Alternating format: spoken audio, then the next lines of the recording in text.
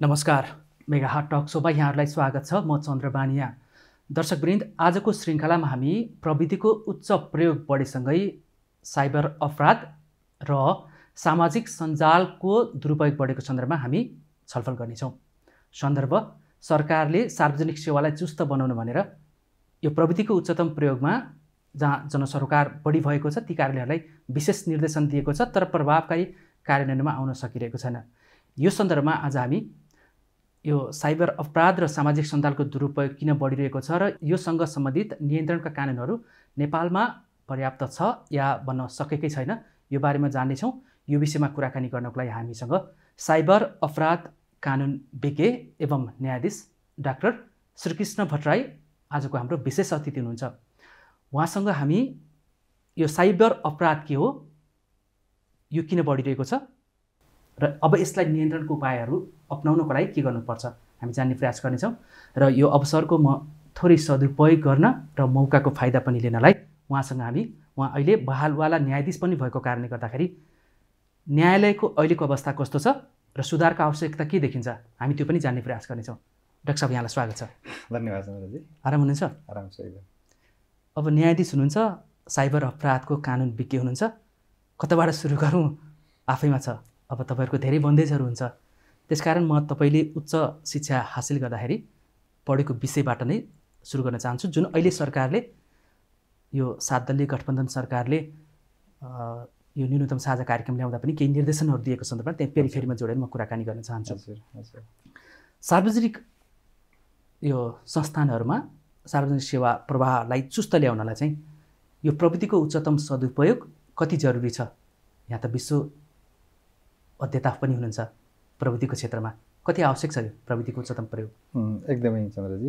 अब कस्तो छ भने अहिले हाम्रो सूचना प्रविधिको क्षेत्र अत्यन्तै यसले यस्तो हरेक क्षेत्रलाई यति डिपेन्डेबल बनाइदिएको छ कि हाम्रो इन्टरनेट, अब हामीसँग इन्टरनेट बिना र हामी अब सूचना प्रविधिको बिना चाहिँ अब हामी कुनै कामहरू पनि गर्न सक्ने अवस्थामा छैन। अहिले यस्तो समय आएको छ जोसँग इन्फर्मेसन छ, जोसँग सूचना छ, जोसँग प्रविधि छ, ऊ चाहिँ डेभलप्ड हुने अवस्थाहरू। पहिला हामी अरू आर्थिक ग्रोथका हिसाबले हेर्ने गर्थ्यौँ, इकोनोमिक ग्रोथका हिसाबले कन्ट्री कति पावरफुल छ भनेर हेर्ने गर्थ्यौँ भने अहिले आइटीमा ऊ कति दक्ष छ, ऊ कति चाहिँ पर्फेक्ट छ भन्ने तरिकाले हेर्ने गर्छौँ। र राज्यका हरेक चाहिँ अवयवहरू हामी साइबरसँग जोडिएको छन्, इन्टरनेटसँग जोडिएको छन् र हामी कम्प्युटर प्रविधिसँग जोडिएको छ। त्यसले गर्दा हामी हरेक क्षेत्र अहिले यस्तो भइसकेको छौँ कि इन्टरनेटको प्रयोग बिना चाहिँ लगभग प्यारालाइज जस्तो। हामी अब अनलाइन हामी ई सेवाहरू, हामी इलेक्ट्रोनिक सर्भिसहरू हामी दिन गइरहेछौँ, हामी स्मार्ट चाहिँ सर्भिस दिने कुराहरू गरिरहेछौँ। त्यो गर्ने क्रममा इन्टरनेटको प्रयोग र सूचना प्रविधिको प्रयोग बिना त राज्यका हरेक संयन्त्रहरू हामीले अनलाइनबाट सुविधा दिन गइरहेछौँ, तिनीहरू चाहिँ एकदम प्यारालाइज नै हुने र डिफङ्क्ट हुने अवस्थाहरू छ। यसको उच्चतम प्रयोग जरुरी छ, एकदमै जरुरी छ। अब अहिले त सामान्य बालबालिकाको हातमादेखि बुढापाकाको हातमा पनि स्मार्ट मोबाइलहरू प्रयोगमा छ। हजुर। अब सरकारले पनि घर घरमा गाउँ गाउँमा नेट सेवा पुर्याउने, स्कुलमा पुर्याउनु भनेको छ होइन? कि यो नेटको सर्भिस चाहिँ गाउँ गाउँमा पुर्याएपछि, जनताको पहुँचमा पुर्याएपछि यो अहिले जुन यो सार्वजनिक संस्थानहरूमा कार्यालयहरूमा भिड लाग्छ नि, एउटा फर्म भर्नको लागि घन्टौँ लाइन पुग्नुपर्ने, 10 बजीदेखि अफिस खुल्छ, बिहान राति 12 बजीदेखि लाइन लाग्नुपर्ने, चाहे राष्ट्रिय परिचय पत्रको कुरा गरौँ या राहदानीको कुरा गरौँ या ट्राफिक यो यातायात व्यवस्था विभागबाट लाइसेन्सको लागि, यो लामो लाइन लाग्नुपर्ने, भिड लाग्नुपर्ने, यो प्रविधिको प्रयोगसँग यो हट्न सक्छ कि सक्दैन? अफकोर्स हट्न सक्छ, के हदसम्म यो हट्न सक्छ। जस्तो अहिले यहाँलाई कुरा गर्दाखेरि इन्टरनेटमा अब अहिले हामी नेपालको जनसङ्ख्या जस्तो 3 करोड प्लस छ भने यसको लगभग 1 करोड प्लसले 1 करोड 30 लाख जतिको हाराहारीमा अहिले हामी सोसियल मिडिया युज गर्ने युजर्स चाहिँ यो 2022 को डिजिटल सर्वेले देखाइरहेको अवस्था छ। अब वर्ल्डको पपुलेसन पनि त्यसरी नै छ, 7 बिलियनमा चाहिँ 4 बिलियन जति चाहिँ इन्टरनेट र यो हाम्रो सोसियल मिडिया युजरहरूको अवस्थाहरू छ। हाम्रो कन्ट्रीमा अब हामी डेभलपमेन्टको सेक्टरमा अलिकति कम रहे पनि हाम्रो सूचना प्रविधिको क्षेत्रमा हामी इन्टरनेसनल्ली वर्ल्डको कुनै पनि कन्ट्रीहरूलाई हामी कम्प्याटिबल त्योसँग कन्डिसिभ हामी काम गर्ने अवस्थामा छौँ। जस्तो अहिले यो 3G 4G 5G सम्मको अवस्थाहरूमा त्यसको प्रयोग डेभलप कन्ट्रीमा हुनेसँगै हामीसँग आइपुगिहाल्यो हुन्छ। कुनै एउटा ट्याब्लेटहरू कुनै एउटा स्मार्टफोनहरू निस्क्यो भने त्यसको लेटेस्ट भर्जन चाहिँ आइफोन जस्तो 14 प्रो म्याक्सदेखि लिएर स्यामसङको S22 अल्ट्रादेखि लिएर अरू धेरैहरू हामीसँग हातमा पुगेको अवस्था छ। अहिले हामी फेरि यो वैदेशिक रोजगारीमा जानेर विदेशमा धेरै फ्रिक्वेन्टली आवत गर्ने क्रमले गर्दाखेरि पनि मान्छेहरूसँग त्यो डिभाइस हुन्छ र इन्टरनेटको हाम्रो पहुँच छ। अहिले हाम्रो टेलिकम सेवा प्रदायकहरू अहिले हामीसँग 12वटा ISPहरूले इन्टरनेट सर्भिस प्रोभाइडरहरूले टेलिकम यो इन्टरनेट सुविधाहरू दिइरहेको अवस्थाहरू छ। त्यसो गर्दा वाइफाई र त्यसपछि अर्को चाहिँ सेलुलर डाटाबाट पनि वाइफाई चलाउने र हातमा घाँस काट्ने महिलाहरूको पनि गाउँमा केटाकेटीहरूको पनि टिनेजरहरूको पनि हातमा स्मार्टफोन हुने स्मार्टफोनको अत्यन्तै बिक्री बढेको र इन्टरनेट हाम्रो धेरै प्रयोगको अवस्था भएको हुनाले त्यो अवस्थाहरू छ। अब रह्यो राज्यले दिने सुविधाहरूमा हामी के गर्छौँ भने यो हामी ई-कमर्स र हामी ई-सर्भिसको रूपमा त्यसलाई लिन्छौँ। राज्यले त्योहरू वेबसाइटहरू मार्फत अनलाइन मार्फत चाहिँ ती सेवा सुविधाहरू चाहिँ जस्तो अब फर्महरू डाउनलोड गरेर भरेर सबमिट गर्न सक्ने अनि त्यसपछि फोटोहरू अपलोड गरिदिन सक्ने अनि सूचनाहरू डाउनलोड गर्न सक्ने अनि त्यहाँ नगइकन पनि त्यो सर्भिस लिनको लागि फिजिकल्ली उपस्थित नभइकन पनि जस्तो कतिपय आर्थिक क्रियाकलापहरू जस्तो अब फोन पेहरू अनि त्यसपछि अनलाइन पेमेन्टका कुराहरू ती कुराहरू हाम्रो दिएको छ र जस्तो कहीँ अप्लाई गर्नु पर्यो जस्तो विदेशका युनिभर्सिटीमा अप्लाई गर्नु पर्यो हाम्रा सर्भिसहरू लिनु पर्यो पासपोर्ट अप्लाई गर्नु पर्यो राष्ट्रिय परिचय पत्र अप्लाई गर्नु पर्यो ती लगायत सम्पूर्ण सुविधाहरू अहिले डिजिटल फर्ममा राखिदिएको कारणले गर्दाखेरि अहिले चाहिँ त्यो कार्यालयमा फिजिकली नगइकन पनि गर्न सक्ने अवस्थाहरू चाहिँ छ। त्यसको लागि के हुनु पर्यो भने त्यो युजरहरू जो युजर हुन्छन् जो पिपुल हुन्छन् उनीहरू कम्प्याटेबल हुनु पर्यो। जस्तो पनि कर्मचारी पनि एकदमै हुनु पर्यो त्यसको सबै स्टेक अहिले त जनता भन्दा सेवाग्राही भन्दा पनि सेवा प्रदायक संस्थाका जो परिचालित हुने कर्मचारी छन् उनीहरू चाहिँ त्यसमा युज नभएको हो कि भनी देखिन्छ। हो त्यो पनि देखिन्छ। अहिले कस्तो छ भने आइटीको सेक्टरमा अहिले कस्तो छ भने एकदम फास्ट लर्निङ चाहिँ सब्जेक्ट पनि हो आइटी।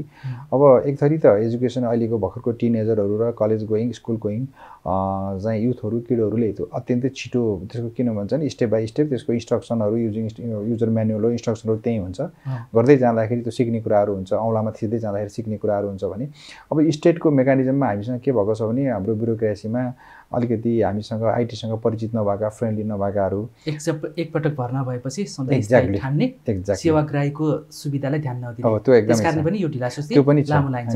अब यहाँलाई त मान्नै पर्छ कि कानुनको ठेली पढ्ने कानुनका किताबहरू संविधानहरू विश्वका संविधान नेपालको संविधानका धारा उपधाराहरू कण्ठ गर्ने मान्छेलाई प्रविधिको बारेमा पनि यति राम्रो नलेज रहेछ माने मैले यहाँलाई भनेपछि यहाँले जुन महत्त्व दर्शाइरहनु भएको छ नि विश्व त्यही नै छ जहाँ आइटीको बढी प्रयोग भएको छ। सिङ्गापुर अमेरिका युरोपका कन्ट्रीहरू अहिले एसियन कन्ट्रीहरू पनि धेरै इभन हाम्रो छिमेकी देश भारत पनि आइटीमा धेरै अगाडि छ। त्यसकारण उसका सेवा सुविधाहरू छिटो डेलिभरी भइरहेछ जनता खुसी छन् होइन। अब यहाँ त सरकारले केही गर्नै नसक्ने जुन सरकार आए पनि जुन कार्यालय सरकारी कार्यालयहरूमा पनि भिड लाग्दाखेरि चाहिँ लाजमर्दोको अवस्था छ। व्यवस्था फरियो तर अवस्था फेरेन भनेर सरकारको टाउकोमा घन्टी बजेको अवस्था छ होइन। यसमा म जान्छु यो प्रविधि यति महत्त्व हुँदाहुँदै महत्त्व भएकै कारणले बुझाइले गर्दाखेरि चाहिँ अब एक हप्ताभित्र लाइन हटाउने न त सम्बन्धित कार्यालयलाई कारबाही गर्ने भनेर सरकारले त एउटा उर्दी जारी गरिसकेको छ। अब कार्यान्वयनको चरण के छ हामी हेर्दै जाउँला होइन। यहाँले यो प्रविधिको उच्चतम सदुपयोग हुन जरुरी छ यो आवश्यक छ मुलुकको लागि जनताको लागि भनिरहँदाखेरि चाहिँ नि यसको जति आवश्यकता र प्रयोगकर्ता बढिरहेको छ त्यसपछि फेरि त्यही मार्फत अपराधीकरण पनि बढेको भनेर सुन्न पाइन्छ। जस्तै साइबर अपराध साइबर क्राइम सामाजिक सञ्जालको दुरुपयोग हुन्छ नि। अलिकति म डिफिनेसनबाटै जान्छु त्यसपछि त्यसको चाहिँ कुन फरक भनेर छुटाउँला होइन। साइबर क्राइम चाहिँ किन बढिरहेछ? प्रविधि यति सहज रहेछ जनताको जीवनको लागि होइन तर साइबर क्राइम चाहिँ किन बढिरहेछ? के हो साइबर क्राइम? धन्यवाद। यसमा कस्तो छ भने साइबर क्राइम भनेको हाम्रो कन्भेन्सनल क्राइम जस्तो हामी एउटा अपराध हुनको लागि हामी एउटा मेन श्रेय अपराधी मनसाय र एक्ट सिरियस अपराधिक कार्य हुनुपर्छ। दुईटै सँगै भइसकेपछि एउटा अपराध हुन्छ भने त्यो अपराध गर्नको लागि इन्टरनेटको प्रयोग र कम्प्युटरको प्रयोग भयो भने त्यो साइबर क्राइम भयो। एकदम सजिलो डेफिनेसन इन्टरनेट र कम्प्युटर हामी साइबरको प्रयोग भयो भने हामी त्यसलाई के भन्छौँ भने साइबर अपराध भन्छौँ। त्यो गर्दा अहिले संसारभरिको एउटा ट्रेन्ड यो क्रिमिनोलोजीको ट्रेन्ड के हुन्छ भने यो स्टेटभन्दा अनि त्यसपछि स्टेटको मेसिनरीहरूभन्दा पुलिसभन्दा अपराध गर्ने मान्छेहरू जहिले पनि एक स्टेप अगाडि हुन्छ।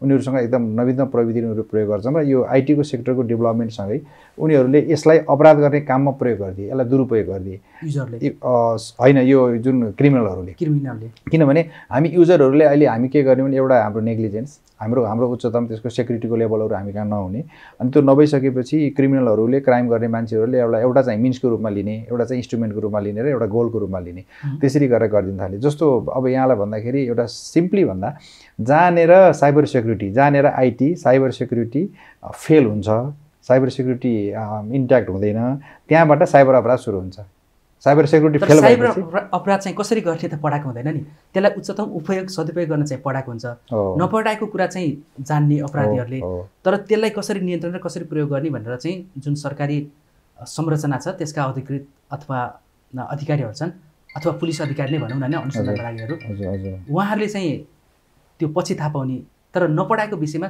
चोर अपराधी मनोवृत्तिका मान्छेले चाहिँ पहिले थाहा पाउने कसरी हुन सक्छ एकदम यो क्राइमको यो हाम्रो साइबर क्राइम भन्दा बाहेक कन्भेन्सनल क्राइममा पनि के हुन्थ्यो हामी नैतिक शिक्षाहरू पढाउँथ्यौँ हामी अपराध गर्न हुँदैन भनेर पढाउँथ्यौँ तर अपराध गर्नेले नयाँ नयाँ तरिका निकालिहाल्थे अहिले साइबर वर्ल्डमा पनि के भयो भने एकदम फास्ट लर्निङ र यो टेक्नोलोजी उनीहरूलाई एउटा माइन्ड प्रयोग गर्नु पर्थ्यो फिजिकल्ली दिमाग प्रयोग गर्नु पर्थ्यो भने अब त्यो दिमागसँगै प्रविधि जोडियो अनि उहाँहरूलाई एउटा अब कम्प्युटर प्रोग्रामिङदेखि लिएर कसरी कुनै यो क्राइम कमिट गर्ने कसरी अपराध गर्ने भन्ने कुराहरू अहिले त युट्युबमा भिडियोहरू उपलब्ध हुन थाल्यो नेटमा त्यसको तरिकाहरू उपलब्ध हुन थाल्यो अनि त्यसपछि मोडस अपरेन्डीका विभिन्न तरिकाहरू अनि हतियार युज गर्ने तरिकाहरू अनि त्यसपछि अब जस्तो ब्याङ्किङ कसरी गर्नु पर्यो एटिएम फ्रडहरू गर्नु पर्यो मनी लन्ड्रिङहरू गर्नु पर्यो भने ती तरिकाहरू जस्तो बिटकोइनहरू बनाउनुदेखि लिएर यी नयाँ नयाँ उच्चतम प्रविधि भइसकेपछि अपराधी दिमागले के गर्न थाल्यो भने यहाँनिर प्रहरी अब हाम्रो स्टेट मेसिनरी अब हाम्रो ल इन्फोर्सिङ एजेन्सीहरूमा चाहिँ यो कम्प्याटेबल छैन उनीहरूलाई अलरेडी त्यसको नलेज छ त्यो भइसकेपछि यो गऱ्यो भने हामी के हुन्छौँ भने यसबाट बच्न सक्छौँ भनेर कतिपय अवस्था हामी व्हाइट कलर क्राइमहरू भन्ने गर्छौँ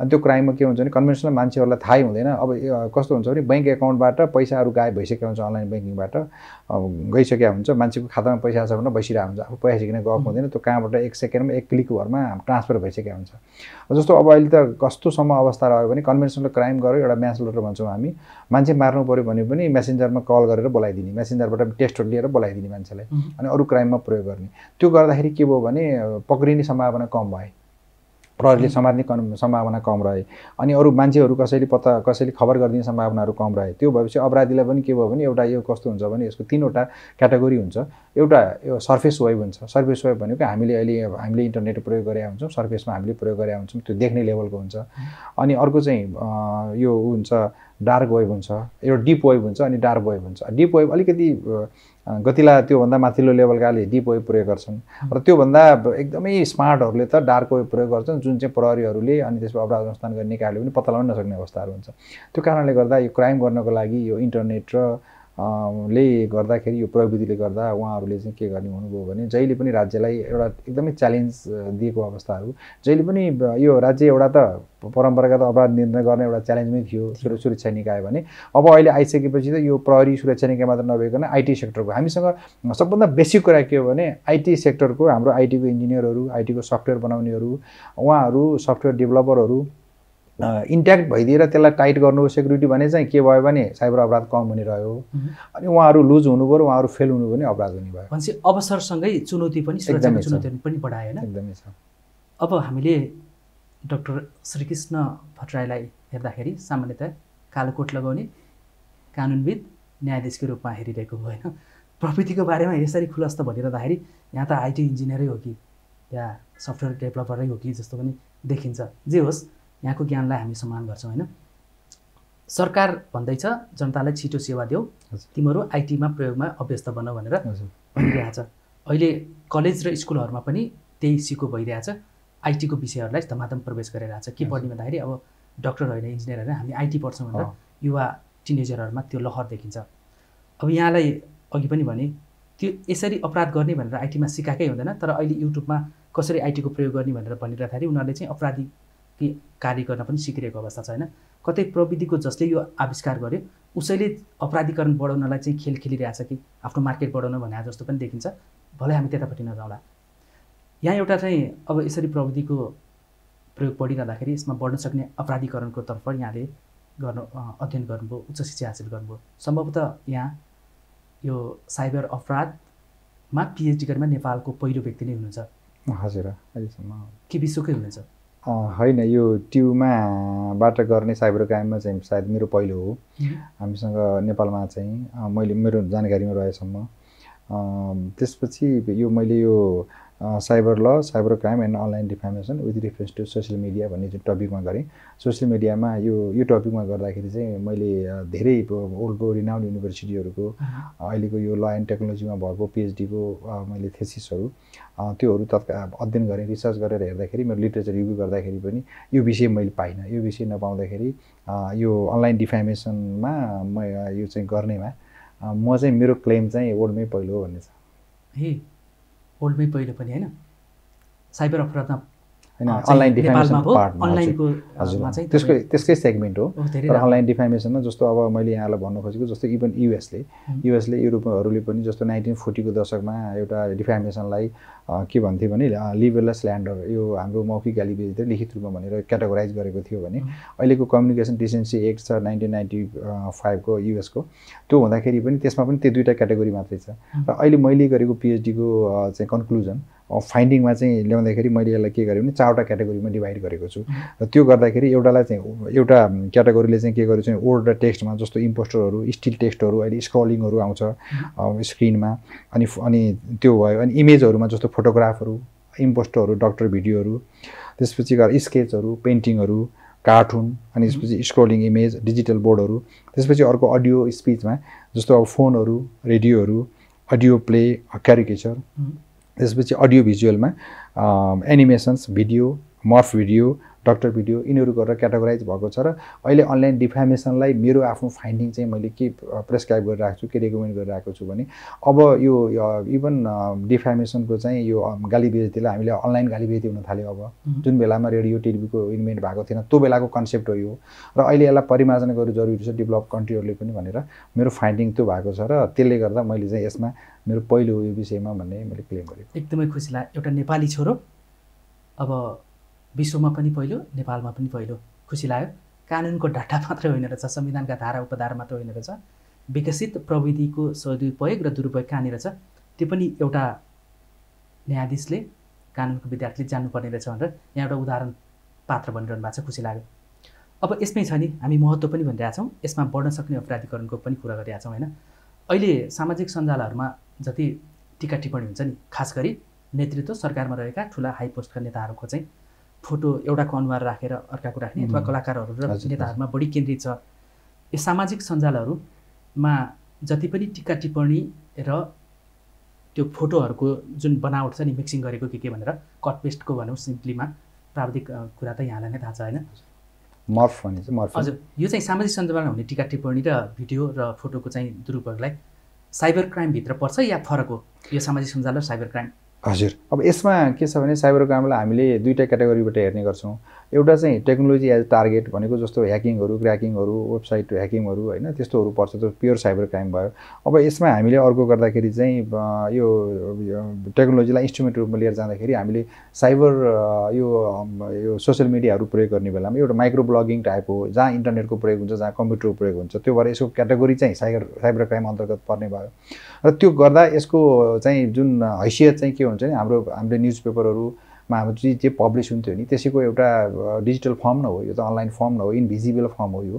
त्यो भएको हुनाले अब यसलाई के गरे हुन्छ भने जस्तो अब युरोप र अमेरिकन कन्ट्रिजहरूमा चाहिँ यो सोसियल मिडियालाई जस्तो गाली बेइज्जतीको क्याटेगोरीमा लगिरहेको हुन्छ, यो लिबरल स्ल्यान्डर भन्छौँ हामी, गाली बेइज्जतीको मा लगिरहेको हुन्छ। र इभन जस्तो अब राष्ट्रपतिलाई कुनै गाली गर्यो, कुनै कमेन्ट गर्यो भने पनि त्यसमा व्यक्तिवादी भएर इन्डिभिजुअल पार्टी भएर मुद्दा गर्नुपर्ने अवस्था हुन्छ। जस्तो ए भन्ने मान्छेले गर्यो भने ए रविको पार्टी भएर गर्नुपर्ने। अब हाम्रो कन्टेक्स्टमा के भएको छ भने हामीसँग ऐन छैन, हाम्रो अहिले विद्युतीय कारोबार ऐन 2063 भन्ने छ, त्यसमा एउटा पर्टिकुलर दफा 47, त्यो अर्कै प्रयोजनलाई भनेको होइन, त्यही पनि दफा 47मा अलिकति गोलमोटल भाषामा केही व्यवस्थाहरू भएको कारणले गर्दा हामीले के गरेका छौँ भने सरकारवादी मुद्दा बनाएर अनि हामीले 25 दिन हिरासतमा राख्ने र अनि त्यसपछि लैजाने, राज्यले वादी भएर लडिदिनुपर्ने अवस्थाहरू हामीले बनाएका छौँ। त्यो कारणले गर्दा कहिलेकाहीँ हामीले यो सोसियल मिडियासँग भएको क्राइम भनेर हामीले मुद्दा लगाएर आदेश गरेर फेसबुकको हेडक्वार्टरहरूमा माग्दाखेरि उनीहरूले दिँदैन, किनभने उनीहरूको कन्ट्रीमा त्यसलाई अपराध मान्दैन, त्यसलाई चाहिँ दुईटा पक्ष भएर व्यक्तिवादी चाहिँ फौजदारी मुद्दा भनेर मान्छ। त्यो गर्दाखेरि त्यो अवस्थामा चाहिँ जस्तो अब डक्टर एनिमेटेड भिडियोहरू तपाईँले भन्नुभयो, त्यसलाई मर्फ भिडियोहरू मर्फिङ भनेर भन्ने गरिन्छ। एउटाको फेसमा वा अर्काको फोटो अनुहार टाँसिदिएर लिएर त्यो गर्नेलाई चाहिँ हामीले इम्पोस्टर भनेर भन्ने गरिन्छ। ती कुराहरू चाहिँ डेभलप कन्ट्रीहरूमा यसमा पर्दैन, गालीबेतीमा पर्दैनन्, गालीबेतीमा पर्छन् र क्राइममा पर्दैनन्। र यसको दुईटा मोडेल छ। जस्तो अमेरिकनहरूले यसलाई के गरे हुन्छ भने फ्रिडम अफ एक्सप्रेसनलाई एकदम प्रायोरिटी दिन्छन्, व्यक्तिको चाहिँ वाक स्वतन्त्रतालाई बढी प्रायोरिटी दिने भएको हुनाले उनीहरूले चाहिँ के गर्छन् भने यसलाई चाहिँ डिफेन्डेन्ट यो प्रतिवादीहरूको फेभरमा रहेर, जस्तो जसलाई एक्युज बनाइएको हुन्छ, प्रतिवादी बनाइएको हुन्छ, उसको फेभरमा राज्य हुन्छ। जस्तो एउटा इङ्ग्लिसम्यान मोडेल भन्ने छ, जस्तो ब्रिटिस मोडेल चाहिँ रुलरहरू र हाई क्लासको पिपलहरूलाई गऱ्यो भने त्यसलाई उनीहरूलाई प्रोटेक्ट गर्ने गरी गरिएको हुन्छ। अर्को अब चाइनिज वा कम्युनिस्ट कन्ट्रीहरूमा मान्ने मोडेल छ, त्यो चाहिँ प्रो स्टेट। अब स्टेटको चाहिँ जुन पार्टीका सिनियर मान्छेहरू र सरकारलाई गर्यो भने त्यसलाई चाहिँ कारबाही गर्ने अवस्थाहरू छ। अब हाम्रो अवस्थामा हेर्दाखेरि अमेरिकन मोडेल चाहिँ एकदमै लिबरल मोडेल, किनभने पिपुलहरूले गालीबेती यो गर्यो भने पनि उसको फ्रिडम अफ एक्सप्रेसनमा अर्को पार्टी जसलाई मर्का परेको हुन्छ उसले गएर कोर्टमा गएर उसलाई व्यक्तिगतमा च्यालेन्ज गर्नुपर्ने। अब हाम्रो चाहिँ अहिले के गरेको छ भने हामीले अब यो हाम्रो स्ट्यान्डर्ड पनि हाम्रो क्लियर छैन, हाम्रो स्ट्यान्डिङ क्लियर छैन। कतिपय मुद्दाहरूमा चाहिँ हाई लेभलको पोजिसन होल्डरहरूलाई, ठुलो पदका मान्छेहरूलाई चाहिँ केही लेख्यो सार्वजनिक सामाजिक सञ्जालमा पनि लिएर गएर साइबर क्राइम मुद्दा लगाएर म्याथ थप्न लगिहाल्यो हुन्छ, पछि हिरासतमा राखेर ल्याइदिया हुन्छ।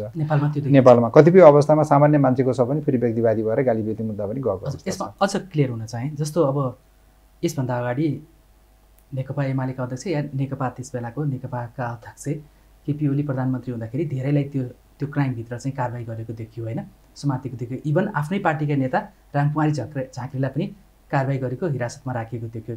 त्यस्ता धेरै छन्। अझ धेरै सर्वसाधारण त्यो भिक्टिम भइरहेको अवस्था छ होइन।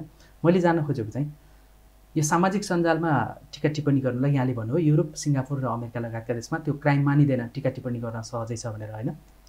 नेपालमा त्यो गरिन्छ। यो साइबर क्राइम सामाजिक सञ्जालमा त्यस्तो हुनुलाई यो साइबर क्राइम भन्न मिल्दैन भनेर चाहिँ यहाँको जिकिर हो। मेरो फाइन्डिङ नै, मेरो थेसिसको फाइन्डिङ नै त्यही छ। मेरो यो सोसियल मिडियाबाट हुने चाहिँ जति पनि एक्टिभिटिजहरू हुन्छन् त्यसलाई मैले एब्युज भनेको छु, सोसियल मिडियाको एब्युज भनेको छु, क्राइम भनेको छैन।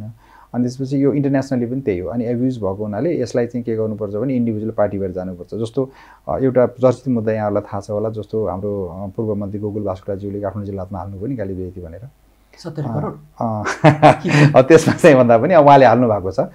विजय मिश्र एकजना पछि बनाएर हाल्नु भएको छ। त्यही नै सम्भवतः त्यही होला, त्यो भिडियो होला थियो नि उहाँको, त्यो भइसकेको बाहिर।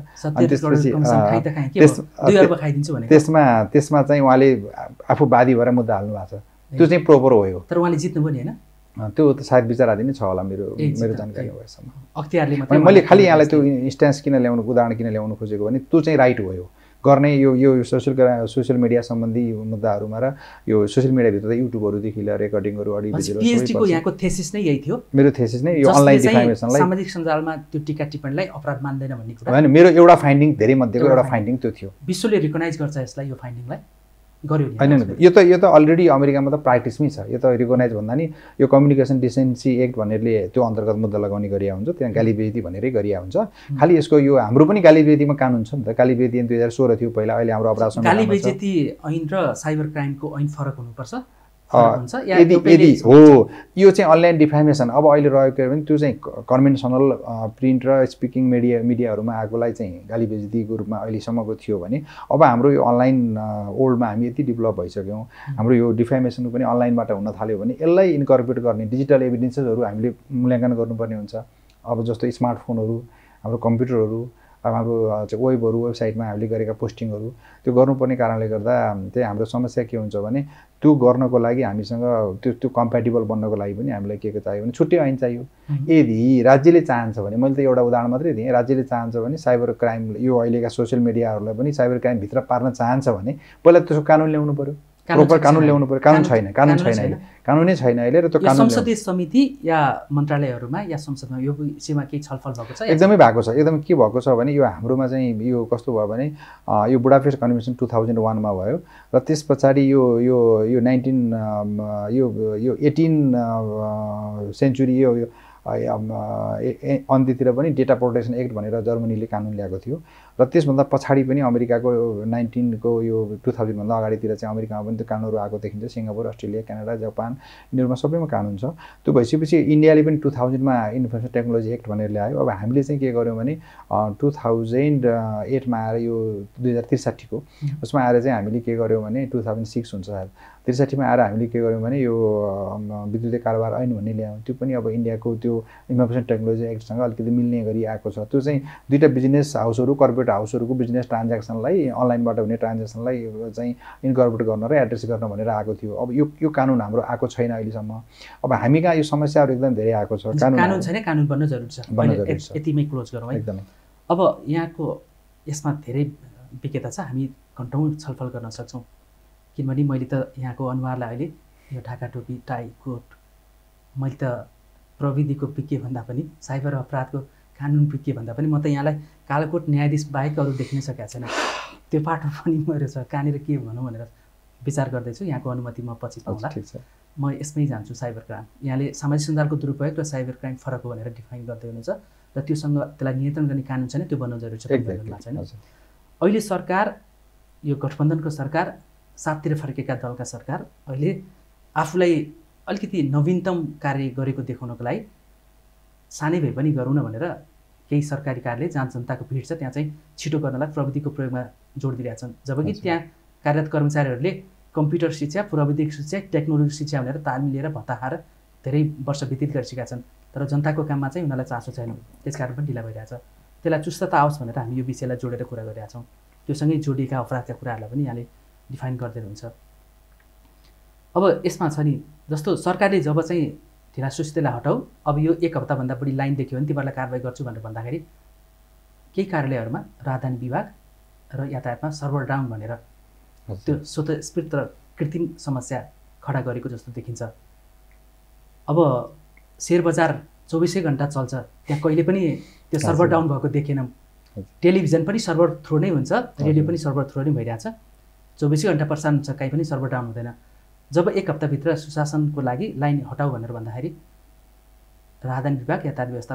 विभाग जहाँ भ्रष्टाचार हुन्छ भनेर जनजनले बोलिरहेका छन् त्यहाँ सर्भर डाउन भयो नि त्यो कुन अपराध आकर्षित हुन्छ त्यहाँ अब यस्तो हो त डेलिबरेटली सर्भर डाउन गराइएको छ नभए पनि सर्भर डाउन भयो भनेर भनिएको छ भने त यो पिपुललाई ठग्ने नै भयो यो त अनलाइन एक किसिमको हाम्रो ठगी पनि एट्र्याक्ट हुने भयो होइन त्यो आकर्षित हुने भयो अब विद्युतीय कारोबार ऐनलाई आकर्षित गर्ने कि फौजदारीलाई गर्ने अनि यसमा त यस्तो हो फौजदारीको अपराधलाई गर्दाखेरि विद्युतीय कारोबार ऐनलाई साइड बाई साइड प्यारलली लैजान सकिन्छ गर्न सकिन्छ अब जस्तो यो सर्भरको यो प्रश्न के छ भने अहिले पनि यो अहिलेको नयाँ सरकार आइसकेपछि हाम्रो खास गरी यो माननीय उप प्रधानमन्त्री तथा गृहमन्त्री अभिलामी छानेज्यूको जुन सक्रियतामा यो आइरहेको छ नि यो पासपोर्टहरूको अनलाइन यो यहाँले भन्नुभएको कुराहरू सायद उहाँसँग रिलेटेड कुराहरू थिए होला र त्यो आउँदाखेरि पछि गएर त्यो निर्देशन दिने बित्तिकै सर्भर डाउनको कुराहरू आयो इन्ट्रेस्टिङ यसमा के छ भने एउटा म यहाँहरूलाई यसको भित्री कुराहरू भन्दाखेरि हाम्रो यो जुन इन्टरनेट ट्राफिकहरू छ हाम्रो इन्टरनेट हामीले जति ब्यान्डविड्थ हामीले लिन्छौँ इन्टरनेट हामीसँग जुन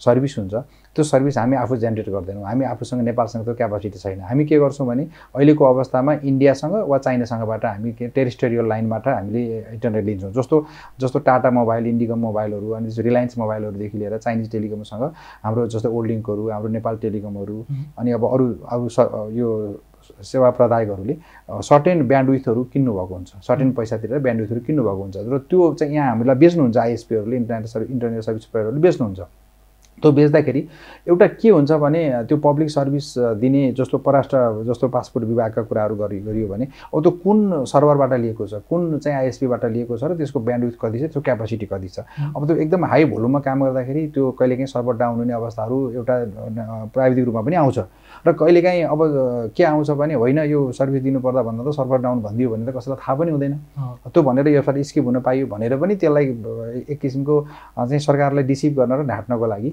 त्यो भनेको पनि हुनसक्छ त्यो हो भने त एक किसिमको जनताको सेवा सुविधाहरू दिनको लागि त क्राइम नै भयो त्यो साइबर क्राइम पनि भयो कन्भेन्सनल क्राइम पनि भयो जुनसुकै त्यो कानुनलाई आकर्षित गरेर कारबाही गर्न सकिन्छ जे होस् हामी जनताको काम छिटो होस् भन्ने मात्रै चाहिएको छ हामी कुराकानी गर्दा गर्दै घडीको सुई छिटो घुमिरहेछ कि जस्तो भइरहेछ हजुर झन्डै 25 मिनट गइसकेछ यति कुरा गरेर हामी थोरै जानकारी लिन खोज्दैछौँ छिटो घडीको सुई बगिरहेछ यहाँ उत्साहित पनि हुन्छ न्यायाधीशहरूमा प्राय कम बोल्ने मौनता साध्य हुन्छ तर तर यहाँलाई हेर्दा त्यो देखिएन, अलिक खुलस्त पनि हुनुहुन्छ, कति पारदर्शी हुनुहुन्छ जीवनकालमा?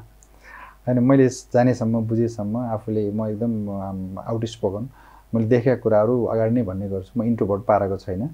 र हाम्रो जजेसहरूमा पनि म के अलिकति फरक स्कुलहरू छ हाम्रो, हामीले आफूले देखेका कुराहरू हामीले बोल्न सक्नुपर्छ, बाहिर जानुपर्छ भन्ने धारको म प्रतिनिधित्व गर्छु। हजुर, त्यसकारण खुला हुनुहुन्छ, खुला किताब जस्तै हुनुहुन्छ, खुसी पनि लाग्यो। यति भनिरहँदाखेरि मैले अनुमति लिन पनि सजिलो भयो कि जस्तो लाग्यो। अघिदेखि भनिरहेको छु प्रविधिको बारेमा अथाह यहाँ ज्ञानको सागर रहेछ माने। अब म अलिकति यहाँको जुन अध्ययनको विषय, पेसा व्यवसाय, जहाँ चाहिँ 26 वर्षभन्दा बढी यहाँका यात्राहरू लम्बिरहेका छन्, कालोकोटमा अदालत, न्यायालय, होइन, वकालतदेखि लिएर यहाँको विभिन्न पृष्ठभूमि छ, जहाँ 26 वर्षको छ। 11 वर्ष त यहाँ न्यायाधीशै भइसक्नु भएको छ। सम्भवतः न्यायाधीशहरूमा पनि यहाँ पिएचडी गर्नेमा एकदमै कम अमलामा गनिने मध्येमै हुनुहुन्छ। जब अघि हामी एकदम थोरै छौँ। साइबर अपराधमा चाहिँ नेपालको फर्स्ट, अर्कोमा विश्वकै म फर्स्ट भनेर दाबी गर्नु भएको छ नि। 3-4 जना मात्रै यहाँ पनि पर्नुहुन्छ होइन। एकदमै खुसी लाग्यो। त्यस कारणले पनि अलिकति उदारता, स्पोकनमा खुला पनि देखिन्छ यहाँको। अलिकति म न्यायालयसँग जोडेको कुरा गर्न अनुमति मागेँ मैले, किनभने सरकारले पनि, यो गठबन्धनको सरकारले न्यूनतम साझा कार्यक्रम सार्वजनिक गर्यो, त्यहाँभित्र न्यायालयको पुनर्संरचना भन्ने शब्द राखेको छ। अब मैले यहाँलाई अगाडिको कुर्सीमा पाइसकेपछि अब सरकारले दिएको बनाएको योजना र यहाँको कार्यक्षेत्रलाई मैले नछोड्न त सकिनँ नि। सकेसम्म यो विषय नसोध्नु भएको हुन्थ्यो। होइन, यो विषय त छँदैछ। अब फेरि मेरा श्रोताहरू, दर्शकहरू जो मेगा टेलिभिजन हेरिरहनु भएको छ, एउटा न्यायाधीशलाई ल्याइसकेपछि समसामयिक विषयका प्रश्न पनि सोधेनन् भने म माथि अन्याय हुन्छ, त्यसकारण म माथि न्याय गरिदिनु होला। ठिक छ, यहाँले मलाई साइबर क्राइमको विषयमा कुरा गरौँ भनेर मलाई इन्भाइट गर्नुभयो, मैले ओके गरेँ। एनिवे, अब यो कस्तो न्यूनतम साझा कार्यक्रमको यहाँले कुरा गर्नुभयो, त्यो ठिक छ, त्यो ल्याएको होइन। अनि यसमा त कस्तो छ भने अहिले जुडिसियरीको अवस्था, जुडिसियरीको यो न्यायालयको नियुक्तिका कुराहरूदेखि लिएर अब अहिले त तपाईँले बारले त्यति लामो आन्दोलन गर्यो, सर्वोच्चका न्यायाधीशहरूले पनि आन्दोलन गर्नुभयो, त्यत्रो 2-3 महिनाको लामो आन्दोलन गर्नुभयो। अब अहिले महाआयोगको प्रश्नहरू भर्खर अहिले चाहिँ लागेको छैन, भर्खर यो अवस्थाहरू छ, न्यायालय एकदम एडहक बेसिसमा गइरहेको अवस्थाहरू छ। अब त्यो हेर्दाखेरि अब कसै न कसैले त यसलाई त चाहिँ एड्रेस गरिदिनु पऱ्यो। त्यो गर्दाखेरि गर्ने भनेको नि हरेक कुराहरूलाई कानुन बनाउने र संविधान निर्माण गर्ने हरेक कुराहरू त राजनीतिले नै गर्ने हो। यो यसको मतलब के हो भने संसदले नै गर्ने हो। यसको त सरकारको साझा न्यूनतम कार्यक्रममा त्यो आउनु चाहिँ राम्रो हो, सकारात्मक हो, त्यो त आउनुपर्छ र त्यसलाई एड्रेस पनि गर्नुपर्छ सरकारले। म यसमा जान्छु एकैछिन है त। एकदमै आदरणीय दर्शकवृन्द, अहिले हामी साइबर अपराध कानुन विज्ञ डाक्टर श्रीकृष्ण भट्टराईसँग कुराकानी गरिरहेका छौँ। उहाँ साइबर अपराधको कानुन विज्ञ मात्र होइन, उहाँले कानुनको क्षेत्रमा, न्यायालयको क्षेत्रमा भोटो फटाएको 26 वर्षभन्दा बढी भइसकेको छ। उहाँ अहिले बहालवाला न्यायाधीश हुनुहुन्छ। त्यसकारण अब हामी अबको पाठमा न्यायालयको वर्तमान अवस्था र सुधारको आवश्यकता के रहेको छ भन्ने बारेमा पनि केही थोरै जान्ने प्रयास गर्नेछौँ। किनभने सरकारले जसरी सार्वजनिक सेवा प्रदायकहरूलाई छिटो काम गर भनेर कार्यालयहरूमा देखिने भिडलाई हटाउन निर्देशन दिएको छ, त्यसमा केन्द्रित भएर हामी प्रविधिको उच्चतम प्रयोग गर्दाखेरि यसमा आउन सक्ने अपराधका कारणहरू अथवा अवस्थाहरू के हुन सक्छन् भनेर जानकारी लिइसकेका छौँ। उहाँ त्यसको नेपालकै पहिलो पिएचडी होल्डर पनि हुनुहुन्छ, त्यसकारण त्यो बारेमा जानकारी गऱ्यौँ। अब हामी उहाँको जीवनयात्राको 26 वर्षको न्यायालयभित्रको अवस्था र सुधारको आवश्यकता बारेमा हामी जान्ने प्रयास गर्नेछौँ। त्योभन्दा अगाडि छोटो उहाँको परिचय पनि म दिन चाहन्छु। अघि मैले पटक पटक भनेको छु उहाँलाई न्यायाधीश भनेर, बहालवाला तीमा मात्र होइन, उहाँ साइबर अपराधको कानुन विज्ञ पनि हुनुहुन्छ। उहाँको सरस्वती हेर्दाखेरि न्यायाधीश भएको 11 वर्ष पुरा भएको छ, न्यायिक क्षेत्रमा 26 वर्ष। उहाँले न्यायिक क्षेत्रमा कार्य शुभारम्भ गर्दा उहाँले अधिकृत तहबाट खुल्ला प्रतिस्पर्धाबाट न्याय सेवामा प्रवेश गरेको देखिन्छ। सरकारी वकिल पनि 10 वर्षको अनुभव उहाँको रहेछ। बारको परीक्षाबाट पास हुने पहिलो ब्याचको यो वकिल मध्येको उहाँ पनि एक हुनुहुन्छ। उहाँ समसामयिक विषयमा न्यायालयको सुधारको सन्दर्भमा आर्टिकलहरू लेखिरहनुहुन्छ, दैनिक पत्र पत्रिकाहरूमा पनि निकै देखिन्छ। यसले गर्दाखेरि उहाँसँग कानुनको विषयमा धेरै अनुभव रहेको भन्ने देखिन्छ र उहाँ उपन्याय महाधिवक्ता भएर पनि कार्य गरिसक्नु भएको छ, जसलाई सरकारी वकिलको रूपमा हेरिन्छ। र उहाँको अध्ययनको कुरामा पनि म थोरै जानकारी दिन चाहन्छु। हामीले अघि पिएचडीको विषय मात्रै भन्यौँ। उहाँ प्रविधिमा यति गहिरो जानकार राख्ने व्यक्ति, अध्ययनमा पनि त्यत्तिकै अगाडि देखिनुहुन्छ। 5वटा विषयमा त उहाँले मास्टर्स डिग्री गर्नुभएको छ। उहाँले देशभित्र र बाहिरबाट यो उच्च शिक्षा हासिल गरेको देखिन्छ। म त्यो पनि मेरा दर्शकहरूलाई छोटो भन्न चाहन्छु, किनभने हामीले राम्रो कामको अनुसरण गर्नुपर्छ, त्यसकारण राम्रा व्यक्तित्वको बारेमा भन्दा केही फरक पर्दैन भन्ने मलाई लाग्छ। उहाँले 5 विषयमा मास्टर्स डिग्री गर्दाखेरि उहाँले एमए गर्नुभएको छ, अनि एलएलएम गर्नुभएको छ, सार्वजनिक प्रशासन सम्बन्धी विषय एमपिए पनि गर्नुभएको छ, राजनीतिशास्त्र समाजशास्त्र उहाँको यो 5वटा विषयको छ। र त्योभन्दा बाहिर नेपालभन्दा बाहिर पनि उहाँको उच्च अध्ययनहरू देखिन्छ। एमबिए गर्नुभएको छ अमेरिकाबाट, यो पनि फेलोसिपमा, अदालती व्यवस्थापन सम्बन्धी विषयमा एमबिए, अनि भारतबाट वातावरणीय कानुन सम्बन्धी फेलोसिपमै उहाँले थप उच्च शिक्षा हासिल गर्नुभएको छ। र अस्ट्रेलियामा पनि नेतृत्व विकास सम्बन्धी फेलोसिपमै उहाँले उच्च अध्ययन गर्नुभएको देखिन्छ। उहाँका अधिकांश यो विदेशी अध्ययनहरू फेलोसिपमै देखिन्छ। सरस्वती हेर्दा त यहाँ त पढ्नेको लागि मात्रै जन्मे जस्तो देखियो नि, कति पढेको यस्तो होइन चन्द्रजी। अब हामी गाउँबाट आयौँ, हामी एउटा त्यतिखेर हाम्रो अध्ययनको अवसरहरू अलिक कम हुन्थ्यो। कुन गाउँबाट आउनु? म लमजुङबाट आएँ। लमजुङबाट त्यति हामी बोर्डिङ स्कुलहरू पढ्ने त्यस्तो अवस्थाहरू थिएन। जब म कलेज आइसकेँ, यहाँ आएपछि मैले आफूलाई के भेटेँ भने यो बोर्डिङ स्कुलमा पढेकाहरूसँग कम्पिटिसन गर्नुपर्दा म त धेरै पछाडि रहेछु। हामी एक किसिमले अब मैले त यसमा त आफूले अध्ययन नगरिकन त सम्भव छैन भनिसकेपछि फेरि हाम्रो कस्तो भयो भने अब लोकसेवा दिने भनेको मान्छे जसको कहाँ कोही छैन त्यो मान्छे लोकसेवातिर लाग्ने अवस्थाहरू हुन्छ। त्यो भइसकेपछि अनि हामी अध्ययन नै एउटा मात्रै उपाय भन्ने लागिसकेपछि मैले आफूलाई पनि परिष्कृत गरेर मेरो मोस्ट अफ द टाइम भनेको अध्ययनमा र मौका पाएपछि पढ्ने अब जसरी हुन्छ। अनि यो विदेशी स्कलरसिपहरू कहीँ खुलेको छ भने, फेलोसिपहरू खुलेको छ भने त्यो उसमा अप्लाई गर्ने, त्यो गर्दा अब प्राप्त गर्ने अवस्था हुँदै रह्यो। त्यो अवसर मैले प्राप्त गरेँ त्यसै हिसाबमा। पछि लमजुङको एउटा दूरदराज गाउँबाट काठमाडौँ अध्ययनको लागि आउनुभयो। अध्ययनमा बानी परिसकेपछि अध्ययनलाई निरन्तरता दिनुभयो, त्यसकारण यी डिग्रीहरू यहाँका समक्ष आयो। यस्ता अध्ययनशील न्यायाधीशहरू चाहिँ अदालतमा कति पाइन्छ? हुनुहुन्छ, केही श्रीमानहरू, केही न्यायाधीशहरू हुनुहुन्छ, केही अफिसरहरू पनि अहिलेको अवस्था हुनुहुन्छ। अब हामीलाई अहिलेको यो प्रविधिको युगमा, यो 21st सेन्चुरीको यो बेलामा हामीलाई अब जस्तो विदेशी हाम्रो काउन्टर पार्टहरूसँग हामीले मिटिङ गर्नुपर्ने हुन्छ, जस्तो विदेशीहरूसँग हामी फेस टु फेस कुरा गर्नुपर्ने हुन्छ। त्यो गर्दा हामीले आफूलाई परिस्थिति गर्न सकेनौँ भने त हाम्रो कन्ट्रीको हामीले जुन प्रतिनिधित्व गरेको संस्थाको पनि इज्जत जाने अवस्थाहरू हुन्छ। न्यायाधीश भएपछि धेरै पढ्नुपर्छ भन्ने कुरा एकदमै पढ्नुपर्छ। एकदमै हामीले फैसला रायगिदामा फैसला लेखेपछि बेलुका गएर घरमा होमवर्क जस्तो फैसलाहरू तयार पार्ने 100, 150, 200 पेजको फैसलाहरू हामीले आफै तयार पार्नुपर्ने हुन्छ। यसमै छ नि मैले जोड्न चाहेको, जस्तो यो न्याय परिषदले बेला बेलामा यो प्रकाशित गर्छ नि बुलेटिनहरू, यसमा नियुक्ति, बढुवा अनि न्यायाधीशको योग्यताहरू उसले बारम्बार त्यो होइन प्रकाशन गरिरहन्छ।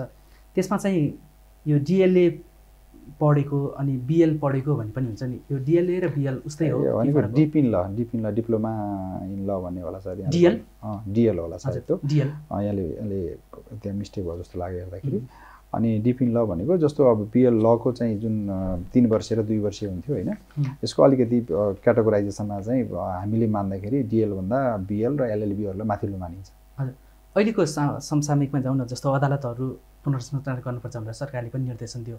योभन्दा अलिकति अगाडि पनि सर्वोच्च अदालतमा र बार एसोसिएसनमा चाहिँ सिनियरहरू र जुनियरहरू सबै चाहिँ सर्वोच्च अदालतका प्रधान न्यायाधीश विरुद्ध उग्र भएर गेटमा प्रवेशै गर्न नदिने गरी पनि गरे। जस्तो चुलेन्द्र शमशेर राणा, उहाँले कार्यकाल पुरा नगर्दै जानुभयो। त्योभन्दा अगाडि पनि अब दीपक जोशी लगायत केही पराजुलीहरूको पनि कुरा छ होइन। यो न्यायाधीशहरू प्रधान न्यायाधीश भइसकेकाहरूलाई पदमा टिक्न पनि नदिने अनि आन्दोलन पनि गरिरहने छ नि। अब सरकारले पनि निर्देशन दिएको छ, अब यहाँ जस्तो पढे लेखेका पनि न्यायाधीशहरू पनि हुनुपर्छ होइन। अहिलेका जुन सर्वोच्च अदालतहरूको न्यायालयका प्रतिमूर्ति भनेर भनिएका न्यायाधीशहरूको योग्यताहरू हेर्दाखेरि सबै यस्तै उच्च शिक्षाले भरिएका छन् या कस्ता देखिन्छन्, जान्न मन लागेको। अब होइन, केही श्रीमानहरू हुनुहुन्छ जस्तो अब सर्वोच्च अदालतमा पिएचडी गरेको न्यायाधीशहरू पनि 1-2 जना हुनुहुन्छ। अब कोही चाहिँ एकदम एक्सपर्ट पनि हुनुहुन्छ। अनि अब कोही श्रीमानहरू स्नातक योग्यता जो बेसिक चाहिँ लमा ल अफिसरको रूपमा एन्ट्री गर्न चाहिने बेसी योग्यता हुनुहुन्छ, त्यो मात्रै भएको पनि हुनुहुन्छ। अहिलेको कानुन न्यायाधीश प्रधान न्यायाधीश हुनुहुन्छ नि हरिकृष्ण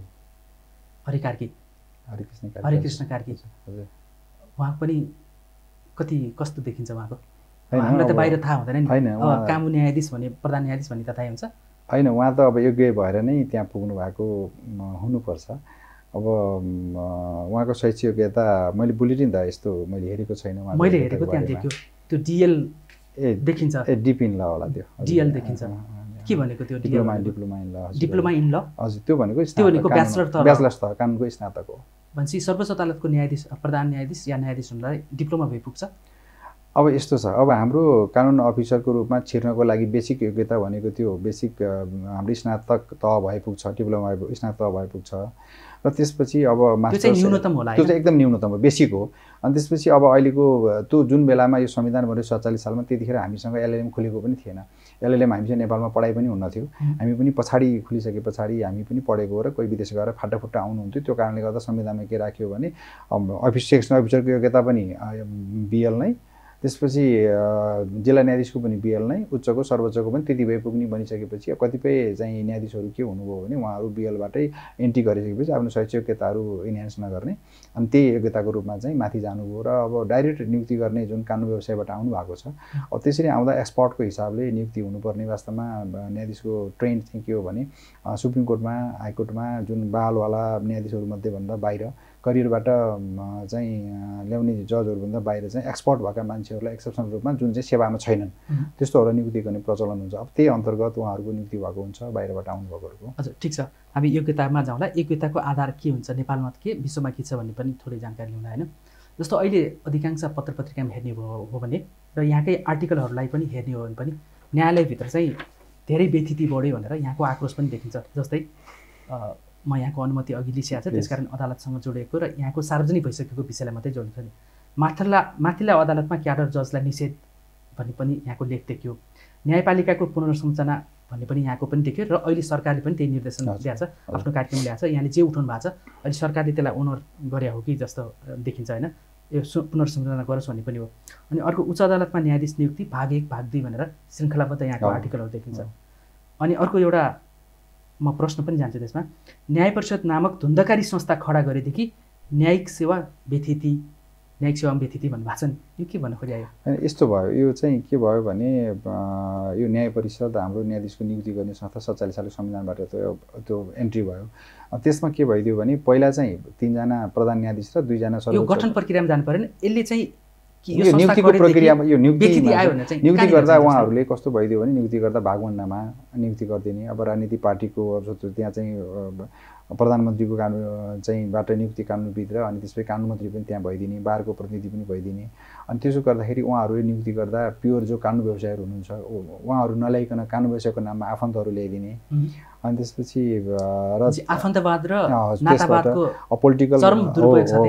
अनि त्यसपछि राजनीतिक कार्यकर्ताहरूलाई चाहिँ त्यहाँ भर्ती केन्द्र जस्तो बनाएर नियुक्ति गर्ने अब त्यो कारणले गर्दाखेरि हामी जुन करियर जजहरू छौँ हामी जुन क्याडर जजहरू छौँ हामीले चाहिँ जस्तो माथिल्लो कोर्टहरूमा जानको लागि उहाँहरूको उमेरले छेक्दिने जस्तो हामी अब 63 वर्षसम्म उच्च अदालतसम्म मुख्य न्यायाधीश र न्यायाधीश हुँदाखेरि र 65 वर्ष सर्वोच्च अदालतको उमेरको हद छ भने अब हामीभन्दा कम उमेरका मान्छेहरू प्रतिस्पर्धा बिना सिधा बाहिरबाट कानुन व्यवसायको नाममा ल्याइदिँदाखेरि के भइदियो भने हाम्रो करियरमा चाहिँ त्यो रोकावट आयो र हामी चाहिँ माथिल्लो कोर्टमा जान नपाउने र त्यसो गर्दा पछि नियुक्ति भएको जो उहाँहरू हुनुहुन्छ पोलिटिकल प्रभावले आउनुभएको हुनुहुन्छ जो उहाँहरूको नियुक्तिकर्ताको भागवण्डामा कोटामा आउनुभएको छ उहाँहरू चाहिँ अब माथिल्लो तहमा जस्तो उच्चबाट सर्वोच्च जाने प्रधान न्यायाधीश बन्ने त्यो अवस्थाहरू रह्यो त्यो चाहिँ विकृति रूपमा भयो भनेर हामीले धेरै आवाज उठ्यो भित्र हाम्रो न्यायाधीशको सम्मेलन पनि इनहाउस धेरै उठिरहेको अवस्थाहरू छ तर बाहिर त यहाँले मात्रै बोले होइन बाहिर अब कस्तो रह्यो भने आर्टिकल लेख्ने मैले चाहिँ के भयो भने होइन यो त न्यायालयको सुधारको लागि हामी नबोले को बोल्ने त कहिले बोल्ने अब पनि नबोले को कहिले बोल्ने किनभने हामीले एउटा सेक्सन अफिसर भएर हामी एन्ट्री गर्दाखेरि हामीले प्रधान न्यायाधीश हुन्छौँ भन्ने सपना देखाएको हुन्छौँ हामी त्यो भित्रको आन्तरिक प्रतिस्पर्धामा पछाडि पर्दा हामी चित्त बुझाउँछौँ किनभने कुनै एक्जाममा पछाडि पऱ्यो भने हामी कुनै प्रतिस्पर्धामा पछाडि पऱ्यो भने हामी चित्त बुझाउँछौँ तर प्रतिस्पर्धामा हामीसँग उत्रन नसक्ने र प्रतिस्पर्धामा चाहिँ सामेलै नहुने मान्छेलाई हामीभन्दा माथिल्लो पदमा कुनै पनि परीक्षा बिना कुनै पनि प्रतिस्पर्धा बिना नियुक्ति गरिदिएर राखिदिँदाखेरि त पहुँचको भरमा राखिदिँदाखेरि त हामी आफू एउटा चाहिँ योग्यताको आधारमा हामी आउनेहरूलाई त ठेस पुग्ने नै भयो त्यसैलाई आधार मानेर यहाँले लेखेको एउटा रहेछ नि उच्चका भाइ बहिनीलाई जिल्ला न्यायाधीशको बधाई हो होइन एकदमै मैले त्यो भनेको चाहिँ के सिनियर मोस्ट जसको अनुभव बढी छ उसलाई चाहिँ जिल्लातिर थन्काइयो जो चाहिँ पार्टीको क्याडर छन् पार्टीको कार्यकर्ता झोले टाइपकाहरू हुनुहुन्छ उहाँलाई चाहिँ टपक्क टिपेर वकिलबाट नै यो सर्वोच्च अदालतमा तानियो भन्न खोजेको एकदमै एकदमै यहाँ के भयो त्यसका उदाहरणहरू धेरै छन् यस्ता एकदमै धेरै छन् कानुन यो व्यवसाय अहिले पछिल्लो कि धेरै अगाडिदेखि यस्तो भयो यो के भइदियो भने यो फाटाफुट्टा एक दुईजना छिर्ने क्रम त यो 51 सालदेखि नै 47 सालको संविधानदेखि नै आइरहेको थियो बल्कमा जब यो ठुल्ठुलो सङ्ख्यामा न्यायाधीश नियुक्ति गर्दाखेरि चाहिँ पर्सेन्टेज लगाएर भाग लगाउने जस्तो अलिकति सुरु चाहिँ यो 80 जनाको नियुक्ति दामोदर शर्मा प्रधान न्यायाधीश हुँदाखेरि पनि सुरु भयो यो 70-71 को कुरा यो 70 को कुरा अनि त्यस पछाडि हाम्रो कल्याण श्रेष्ठ श्रीमान प्रधान न्यायाधीश हुँदाखेरि पनि सर्वोच्चमा 11 जनाको नियुक्ति हुँदाखेरि अलिकति त्यसले त्यो रूप ल्यायो त्यसपछि गएर पछि सुशीला कार्की श्रीमानले को पालामा 80 जना नियुक्ति हुँदाखेरि पनि त्यो भागबण्डामा ठुलो नियुक्तिहरू पनि मध्यरातमै गरे देखिन्थ्यो नि अनि एकदमै त्यो देखियो त्यो भएको छ त्यो कोइन्सिडेन्ट भन्नु पर्ला अब त्यो मध्यरातमा भएको पनि देखिन्छ कोइन्सिडेन्ट त कसरी भनेर पछि नियुक्ति भएको 80 जना नियुक्ति गरेर देखिन्छ भोलिपल्ट नेपाल बन्द कि यस्तै त्यस्तो के देश यातायात नचलेको बेला थियो त्यो बेलामा नेकपा एमालेको पार्टी कार्यालय बल्कोमा थियो होइन त्यहाँ लाइन लागेर न्यायाधीश नियुक्त भएकाहरू दौरा सुरुवालमा चाहिँ पार्टीको नेताको आशीर्वाद थाप्नु गएको पनि हामीले देखेकै थियौँ कि त्यो धेरै समाचारमा पनि आएको थियो त्यसलाई को इन्सिडेन्ट भन्न मिल्ला त्यो बेलामा हामीलाई अब त्यो जानकारी चाहिँ भएन तर त्यो मिडियाहरूमा हामीले नि पढ्यौँ मिडियाहरूमा हामीले पनि पढ्यौँ अब त्यो बारेमा मैले त कसरी भन्न सकेँ यहाँ त मिडियामै आर्टिकल लेखिरहने व्यक्ति हो होइन त्यो हामीले जानकारीमा राख्यौँ त्यो अब मैले आधिकारिक रूपमा त्यसलाई मैले भन्न सकिनँ अब त्यो मिडियाहरूमा यहाँहरूको मिडियाहरूमा त्यो आएको अवस्थाहरू थियो यो के कारणले भयो भने राजनीतिक पहुँचका भरमा नियुक्ति भइसकेपछि उहाँहरू त्यो जसले नियुक्तिकर्ताप्रति अवलाजित हुने हुनुभयो अनि त्यो गर्दा कानुन व्यवसायीहरू पनि एकदम राम्रा योग्य क्षमतावान कानुन व्यवसायीहरू नभएका होइन उहाँहरू हुनुहुन्छ र उहाँहरूलाई चाहिँ नियुक्ति गरिदिँदा हाम्रो आपत्ति छैन उहाँहरू नियुक्ति हुन योग्य हुनुहुन्छ तर भइदियो के भने जसको पहुँच छ उहाँहरू नियुक्ति हुने जो योग्य हुनुहुन्छ योग्यहरू कानुन व्यवसायी पनि नआउने र हामी एउटा प्रतिस्पर्धामा आएका मान्छेहरू पनि हामीलाई पाखा लगाउने गर्दा समस्या के रहिदियो भने हामी क्याडर जजमा जस्तो मानौँ तपाईँसँगै हामी स्नातक परीक्षा पास गऱ्यौँ गरिसकेपछि हामीसँग एक्जाममा कोही बस्नुहुन्छ उहाँ फेल हुनुहुन्छ हामी पास हुन्छौँ हामी अफिसर पास भयो हामी फेरि हामी उपसचिव पास भयो त्यसपछि सहसचिव बन्यो वा हामी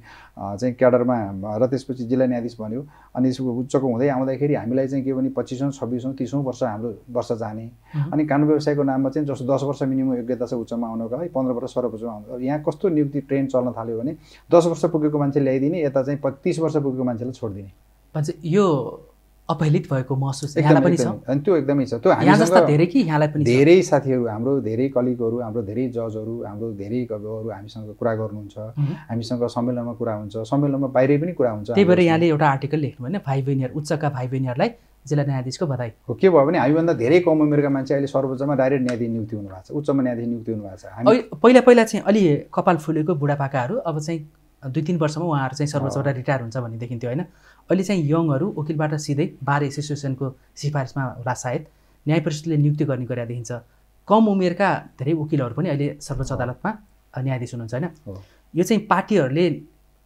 न्यायालयमाथि कब्जा गर्ने रणनीति लिएको रूपमा बुझ्ने या चाहिँ उनीहरू पनि योग्य थिए त्यसकारण हामीले सहनुपर्छ भनेर बुझ्ने अब त्यो यहाँले भन्नुभएको कब्जा गर्ने रणनीति त अब यहाँहरूले एनालाइसिस गर्ने विषय रह्यो मैले तथ्य मात्रै भन्ने हो तथ्य यहाँहरूले बुलेटिनै भन्नुभयो यहाँले जुन बुलेटिन भन्नुभयो बुलेटिन हेर्नुभयो भने पनि अनि यहाँलाई यो रेकर्ड अब यो त बाहिर सार्वजनिक भएको कुराहरू छन् त्यतिखेरका मिडियाहरू मैले अहिले जे बाहिर सार्वजनिक भएको छ त्यो मात्रै मैले भित्री कुरा पनि थाहा छैन त्यो देखिन्छ अब यो के अन्तर्गत भएको भनेर त मैले त्यति आक्षेप लगाउन सकिनँ त्यो भन्न पनि मैले सकिनँ आधिकारिक रूपमा जस्तो आक्षेप लगाउने आधार म यहाँलाई भन्छु बोल्नको लागि सजिलो हुन त यहाँहरू अध्ययन गरेकै हुनुहुन्छ कति बोल्ने कति नबोल्ने त्यो आफ्नो ठाउँमा होला सीमा होला परिधि होला होइन सरकारले गरेका प्राय अधिकांश निर्णयहरू विवादास्पद बनिरहेका छन् चाहे ठेक्का प्रकरणका कुरा चाहे नियुक्ति प्रकरणका कुरा जब त्यो चित्त नबुझ्ने जानकार व्यक्ति यहाँहरू जस्तै इमान्दारहरूले चाहिँ उजुरी हालेपछि त्यो बदर भएका धेरै कुराहरू देखिन्छ चाहे सरकारी नियुक्तिको कुरा या पदमा नियुक्ति गर्दाको होइन अब सरकारले चाहिँ आफू बस्नलाई र आफूले नियुक्त गरेका व्यक्तिलाई चाहिँ सुरक्षा दिनलाई सुरक्षा कवचको रूपमा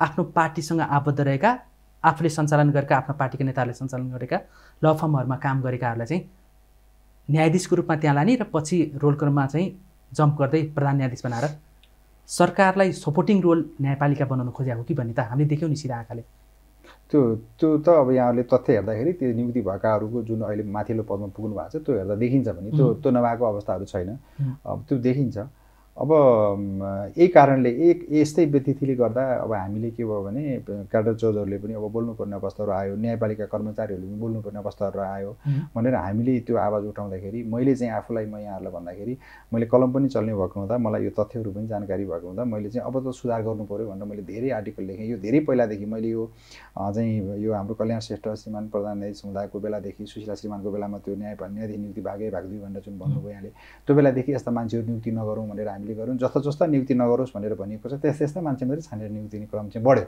त्यो नबढेको होइन। हाम्रो न्यायाधीशको सम्मेलनमा पनि यो प्रश्न नउठेको होइन, उठेपछि के भयो भने अब हाम्रो क्याडर जजहरू नबोल्दिने के भयो भने एउटा त न्यायाधीशहरू यो बाई कन्डक्ट पनि उहाँहरू अलिक कम बोल्ने, अब बाहिर अलि लम्पसारवादमा नआउने। अब त्यसरी त मैले कसरी भनौँ र उहाँहरू कतिजनालाई चाहिँ समस्या देखेर पनि र अन्याय हुँदा पनि न्यायालयभित्रकै न्यायाधीशहरू नबोल्नु भने त सरकारको सामु या नेताको सामु लम्पसार पर्नु भएको मैले त्यसरी त मैले भन्न सकिनँ। तर उहाँहरूलाई अब केही मजबुरी होला उहाँहरूको बोल्न नसक्ने। हामीसँग जसरी बोल्नुहुन्छ, जस्तो मैले आर्टिकल लेख्दाखेरि पनि सेयर गर्न डराउनुहुन्छ, फेसबुकमै सेयर गर्न पनि डराउनुहुन्छ, मलाई फोन गर्नुहुन्छ, इनबक्समा चाहिँ एकदम राम्रो छ भन्नुहुन्छ, म कति छन् मसँग त्यो मेसेजहरू। अनि त्यसपछि उहाँहरूले फोन गरेर यसो लेख्नुभयो भन्नुहुन्छ, यो हामीलाई भनिदिनु पऱ्यो भन्नुहुन्छ। मैले उहाँले भनेर लेख्ने होइन, मैले आफूले फिल गरेको कुरा लेख्ने हो। तपाईँलाई चाहिँ लेख्नलाई डर लाग्दैन? होइन, मलाई यस्तो भयो, डर भन्दा पनि अदालतको आलोचना हामी नडराउँदा पनि करियर ध्वस्त भइ नै सक्यो, डराउँदै पनि जस्तो जो साथीहरू डराएर बस्नु भएको छ उहाँहरूको पनि करियर त ध्वस्त भइसक्यो। एउटा अब 10 to 5 हामीले म जब गर्छु, मेरो अन्यत्र उपाय नै छैन, अब मेरो यहाँभन्दा छैन, मेरो यही जागिर पनि गयो भने म कसरी चाहिँ गरी खाने होला भन्ने हिसाबले अब डराएर पनि बोल्दैनन्। उहाँहरू डराएर पनि कतिपयहरू बोल्नु र हामीसँग गर्दाखेरि यो त कमन। मैले त मेरो कुरा बोलिरहेको छैन, मैले त सम्पूर्ण चाहिँ करियर जजहरूको कुराहरू बोलिरहेको छु र त्यो नभइकन सम्पूर्ण कानुन व्यवसाय कुराहरू पनि कानुन व्यवसायहरू पनि हामीसँग के भन्न आउनुहुन्छ भने यति योग्य र यदि सिनियर कानुन व्यवसायहरू हुनुहुन्छ जो कलेजमा प्राध्यापन गर्नुहुन्छ, जो राम्रो हुनुहुन्छ, हामीले त हाम्रो भनाइ के हो भने एटलिस्ट बाहिरबाट नियुक्ति गर्नुहुन्छ, योग्यताको कुनै एउटा प्रतिस्पर्धाको बनाउनु। जस्तो अब अहिले 20,000 भन्दा बढी वकिलहरू फिल्डमा हुनुहुन्छ है। अब भर्खर बारकोबाट थपियो, बारको एक्जामबाट अरू लट थपिएको छ। थपिँदा 20,000बाट हामी 2-3 जना 8-10 जना 10-15 जना कानुन व्यवसाय नियुक्ति गर्छौँ भने उहाँहरूको बिचको प्रतिस्पर्धा खै त? हजुर, छान्दा पनि राम्रो मध्येको छान्नु पर्यो। तर यहाँ त अहिले आफ्नो कार्यकर्ताको छ, आफ्नो पार्टीलाई संरक्षण गरेको छ, त्यसलाई खोजी छानिन्छ। त्यसमा चाहिँ यहाँहरूको आपत्ति होइन? त्यसमा आपत्ति हो। विश्वमा चाहिँ न्यायाधीशहरूको नियुक्ति मापदण्ड चाहिँ के हुन्छ? यस्तो हुन्छ, अब जस्तो कुरा गर्दा यो डिपेन्ड्स, कन्ट्री अनुसार डिपेन्ड्स। अब धेरै जस्तो अमेरिकाको कुरा गर्नुहुन्छ यहाँले भने यो फेडरल जजहरू चाहिँ लाइफ लङ हुन्छ, यो चाहिँ राष्ट्रपतिले सिफारिस गर्नुहुन्छ। तर सिफारिस गर्दाखेरि त्यो बार एसोसिएसनदेखि त्यहाँको चाहिँ यो FBI देखि उहाँहरूले धेरै ब्याकग्राउन्ड चेकहरू गरेर धेरै तहमा त्यो जज नियुक्ति गर्ने यो जजको लागि छुट्टै जज हुन्छ, डिपार्टमेन्ट अफ स्टेटले चाहिँ त्यसको पुरै रिसर्च गरेर त्यसको इन्भेस्टिगेसन गरेर त्यसलाई सिफारिस गर्ने गर्छ। र त्यसपछि तल्लो जस्तो स्टेटको जजहरू हुनुहुन्छ, स्टेट सुप्रिम कोर्टबाट तलको जजहरू चाहिँ इलेक्सनको माध्यमबाट जुडिसियल इलेक्सन पनि हुन्छ, उहाँहरू 4 वर्षको लागि र अर्को थप 4 वर्षको लागि गरेर दोहोरिन पनि सक्नुहुन्छ, नियुक्ति हुन्छ। अब एउटा अनि अर्को चाहिँ के हुन्छ भने अब परीक्षाको माध्यमबाट र यसरी जस्तो जापानदेखि अन्यत्र कन्ट्रीहरूमा विश्वका धेरै कन्ट्रीहरू परीक्षा मार्फत पनि आउने गरी त्यो अवस्थाहरू हुन्छ। खालि के हुनु पर्यो भने को न्यायाधीश नियुक्ति हुँदा के योग्यताको आधारमा बन्यो र जो मान्छे आकाङ्क्षी थियो नियुक्ति भएन, ऊभन्दा ऊ के कारणले योग्य भयो, बढी योग्य भयो भने त टेस्ट हुनु पर्ला नि त। त्यो टेस्ट भइसकेपछि यो कारणले यो जस्तो एक्जाम भयो, फैसला गर्ने भनेको त सबै चौघेराभित्रको चाहिँ जानकारी हुनु पर्यो होइन? एक्ज्याक्टली। जस्तो अब एक्जाममा फलानु पास भयो, फलानु फेल भयो, त्यो कारणले यो पद पाएन, चित्त बुझाइन्छ। दौडिँदा पछाडि पर्यो, फेल भयो भन्न सकिन्छ, इलेक्सनमा कम भोट आयो, हार्यो भन्न सकिन्छ। भनेपछि सेलेक्सन, इलेक्सन र परीक्षा विश्वको मापदण्ड हो। एकदम सेलेक्सन भने पनि राम्रो मध्येको सेलेक्सन। हजुर, अब यसमा छ नि हामी समयको अन्त्यमा पनि छौँ, धेरै कुरा फेरि कोट्याइरहन पनि न्यायाधीशलाई सुहाउँदैन हामीले, किनभने त्यसका परिधि हुन्छन्। त्यसका बावजुद पनि यहाँले जे थोरै बहुत बोल्नु भएको छ त्यो एउटा पीडाको एउटा प्रतिबिम्ब हो। त्यो मात्रै न्यायाधीश डाक्टर श्रीकृष्ण भट्टराईको होइन, समग्र न्याय क्षेत्रमा आउन चाहने, न्यायालयभित्र जान चाहनेहरूको लागि एउटा समस्यालाई उजागर गर्दैछौँ पनि। यो बोल्नु पनि पर्छ भन्ने पनि लाग्छ। यहाँलाई मैले मौकाको सदुपयोग मात्रै गरेको हो, खासै यति सोधौँला भन्ने त थिएन, तर यहाँले सोधेको प्रश्नको उत्तर दिनुभएको छ। यति हुँदा पनि जस्तो न्यायालयभित्र कन्फ्लिक्ट अफ इन्ट्रेस्टको कुरा पनि गरिन्छ, त्यो हुनु हुँदैन भनिन्छ। आफन्तहरूको लाई नियुक्ति गर्न पनि हुँदैन र आफन्तको मुद्दा परेको छ भने त्यसलाई हेर्न पनि पाइँदैन भनिन्छ होइन? तर यहाँ त नियुक्ति प्रक्रियामा चाहिँ एउटै ल फर्मभित्र काम गर्नेहरू, सहकर्मीहरू, एउटा महान्यायाधिवक्ता हुने, त्यसपछि अर्को फेरि छोडेर कानुन मन्त्री हुने, त्यसमा फेरि आफ्नै ल फर्मको एउटा साथीलाई फेरि त्यहाँ महान्यायाधिवक्तामा ल्याउने गरिन्छ र हुँदा न्यायाधीशमा पनि तानिएको अवस्था देखिन्छ नि। चाहे हरकृष्ण कार्कीकै कुरा गरौँ या अग्नि खरेलकै प्रसङ्गमा हजुर जोड्यौँ होइन, त्यस्ता धेरै छन्। अहिले उहाँहरू चाहिँ पदमा भएको भएर मात्रै मैले उहाँको लिएको हो, उहाँप्रति हाम्रो कुनै नियत होइन। अहिले देखिएको चाहिँ कि नेपाल बार एसोसिएसनको अध्यक्ष हुनुहुन्थ्यो हरिकृष्ण कार्की, महाधिवक्तामा जानुभयो, त्यहाँबाट फेरि यतापट्टि न्यायाधीशमा आउनुभयो होइन। अनि फेरि एउटै ल फर्ममा काम गरेकोहरू त्यसरी चाहिँ त्यहाँ नियुक्ति भएर बस्न मिल्ने कानुन नेपालको यो न्यायाधीशको नियुक्ति मापदण्डमा पर्छ कि पर्दैन? अब त्यो नियुक्ति गर्नेले नियुक्ति लिनेले र पदमा बस्ने उहाँहरूले सोच्नुपर्ने कुरा हो। किनभने यो प्राकृतिक न्यायको सिद्धान्त हामी तपाईँले जुन कुरा भन्नुभयो कन्फ्लिक्ट अफ इन्ट्रेस्टको कुराहरू भन्नुभयो, अब त्यो चाहिँ त्यत्रो हाई लेभलको सेन्सिटिभ पदमा नियुक्ति हुने र नियुक्तिकर्ता र नियुक्ति हुने नियुक्ति लिने उहाँहरूले सोच्ने विषय हो। अब मैले यहाँलाई योभन्दा बढी मैले के भन्नु सक्दिनँ होइन। ठिक छ, अब भन्नुहोस्, सरकारले पनि कानुनको पुनर्संरचना गर्ने भनिएको छ र यहाँले पनि पटक पटक एउटा न्याय सम्पादन गर्दा गर्दै पनि बचेको समयमा रात बिहानको समयलाई सदुपयोग गर्दै न्यायालय क्षेत्रभित्र देखेको विकृतिलाई लेख मार्फत उजागर गर्दै आउनु भएको छ। 5 विषयमा मास्टर्स डिग्री, फेरि साइबर अपराधमा PhD, नेपालकै पहिलो र विश्वमा पनि यहाँको प्रविधिको दुरुपयोगमा यहाँको अध्ययन राम्रो सूक्ष्म देखिन्छ होइन। यदि अध्ययनशील व्यक्तिले एउटा न्यायालयमा काम गरिरहँदाखेरि सरकारले पनि न्यायमा पुनर्संरचना गर्ने भनेर यहाँको र सरकारको चाहिँ जुन ट्युनिङ अहिले मिलिरहेछ नि, अब कम्ती पनि सरकारका कोही उप प्रधानमन्त्री या गृहमन्त्रीलाई भेट्नु होला यहाँले, तपाईँको कार्य यो न्यूनतम साझा कार्यक्रमभित्र मैले उठाएको विषय पनि परेको छ, त्यसकारण म न्यायालयमा सुधारको लागि यही देख्छु भनेर एउटा लिखितै सुझावै दिनुहोस् न यहाँले, के फरक पर्छ? होइन, मैले त एज जज त्यो गर्न मिल्दैन। हेर्नुहोस्, तपाईँले पनि अहिले यो साइबर क्राइमको विषयमा हाम्रो कुरा गर्ने भनेर यो प्रसङ्ग उठाउनु भएर मैले आर्टिकलै लेखेको विषय मैले सार्वजनिक जुन भ्यू मैले धेरै आर्टिकलका थिए, त्यो कारणले मैले यहाँलाई जवाफ दिन दिएको हो होइन। अब यसरी मैले सरकारको अब कोही पर्टिकुलर मन्त्रीहरूलाई प्रधानमन्त्रीज्यूहरूलाई मैले दिने त अवस्था नै आउँदैन। उहाँहरूले सोध्नुभयो कुनै विषय भने म अवश्य पनि मेरो ड्युटीमा दिन चाहन्छु। ठिक छ, समय क्रम मिल्यो भने हामी पनि पहल गरौँला, यहाँले पनि दिनुहोला। अब भन्नुहोस्, सरकारले पुनर्संरचना गरिरहेको र यहाँले उठाइरहेको मुद्दा छ र समय परिवर्तित पनि छ, नयाँ जेनेरेसन आइरहेको छ, राजनीति पनि नयाँ शक्ति उदाइरहेको अवस्थामा न्यायालयभित्र यहाँको यति अभिव्यक्तिले पनि विकृति धेरै छ। नातावाद, कृपावाद, आफन्तलाई तान्ने, राजनीतिकरण, कार्यकर्ताले हुने क्रम चरम देखिन्छ होइन। अबका दिनहरूमा न्यायालय सुधार आउन सक्छ या सक्दैन? न्यायमा सर्वसाधारणको पहुँच यही अवस्थामा रह्यो भने पुग्न सक्छ या सक्दैन? अब यही अवस्थामा रहँदा त अहिले मुद्दाको हेर्नु सर्वोच्चमा मुद्दाको च्याङ बढेर 30,000 पुगिसकेको कुराहरू चर्चामा आइरहेको छ। अब फैसला कम हुने अनि त्यसपछि अब न्यायाधीशको सङ्ख्या भन्ने भने अमेरिकाको सर्वोच्च अदालतमा 9 जना न्यायाधीश छन्, हामी कहाँ 20 जना न्यायाधीशहरू हुनुहुन्छ होइन। अब हामीसँग त्यति हुँदा पनि हाम्रो मुद्दाको फैसला हुन सकिरहेको छैन। अब रहेको कुरा यो अवस्थामा जुडिसियरी रहँदाखेरि र अहिलेको यस्तो प्रकृतिको नियुक्ति हुँदाखेरि के भयो भने जुडिसियरीलाई अन्यत्र कहीँ नबिकेर अन्यत्र कहीँ कम्पिटिसनमा जान नसकिसके पछाडि त्यस्तो मान्छेलाई आफन्तहरू खोजेर न्यायाधीश नियुक्ति गरिदिएपछि राज्यकै सेवा सुविधा दिने र अनि त्यसपछि भर्ती केन्द्र जस्तो बनाएको कारणले गर्दाखेरि त्यो कम्पिटेन्सी नभएर पनि त्यो फैसलाहरूमा चाहिँ धेरै कमहरू हुने अवस्थाहरू छ। र यही अवस्थामा गयो यो प्रकृतिको नियुक्ति गयो भने त जुडिसियरी त अब यहाँले भन्दाखेरि एकदमै धेरै नै खतम अवस्थामा पुगिसकेको अवस्था र हामीले यसलाई तत्कालै चाहिँ न्यायालयको पुनर्संरचना गरेर न्यायाधीशहरूको चाहिँ नयाँ नियुक्ति नै गर्नुपर्ने अवस्था र जुडिसियरीलाई नै एकदमै रिस्ट्रक्चरिङ गर्नुपर्ने अवस्था, ओभरहाउलिङ भन्छ नि एक किसिमको, त्यो रेट्रोफिट गरेर हुने अवस्थामै हाम्रो जुडिसियरी त्यो अवस्था छैन, नियुक्तिको अवस्था हेर्दा आमूल परिवर्तन जरुरी छ। आमूल परिवर्तन एकदम जरुरी छ। त्यो मैले मेरो लेखमा पनि निकालिरहेको छु। स्मार्टफोनको चलन छ होइन, स्मार्ट सिटीको कन्सेप्ट सबै नेतृत्वले नगरपालिकामा देखिन्छ। अब स्मार्ट जुडिसियरी पनि को लागि आमूल परिवर्तन यहाँ देख्नुहुन्छ? एकदमै।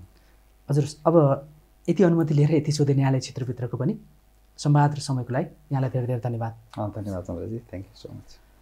आदरणीय दर्शकवृन्द, मेगा टेलिभिजनको मेगा हार्ट टक सोमा अहिले हामीले एकजना बहालवाला न्यायाधीश डाक्टर श्रीकृष्ण भट्टराई, जो साइबर अपराधका कानुन विज्ञ पनि हुनुहुन्छ, उहाँसँग हामीले यो साइबर अपराध के हो, यसबाट कसरी बस्ने र नेपालको लागि आवश्यक कानुन के छ भन्ने बारेमा पनि हामीले जान्ने र बुझ्ने प्रयास गऱ्यौँ। र अहिले नेपालको न्यायालयको अवस्था कस्तो छ, सुधारको आवश्यकता कहाँ कति छ भन्दाखेरि उहाँले आमूल परिवर्तन जरुरी छ, न्यायालयभित्र नातावाद, कृपावाद र राजनीतिकरण हावी भएको कुरा हामीले संवादको क्रममा जान्ने मौका पायौँ।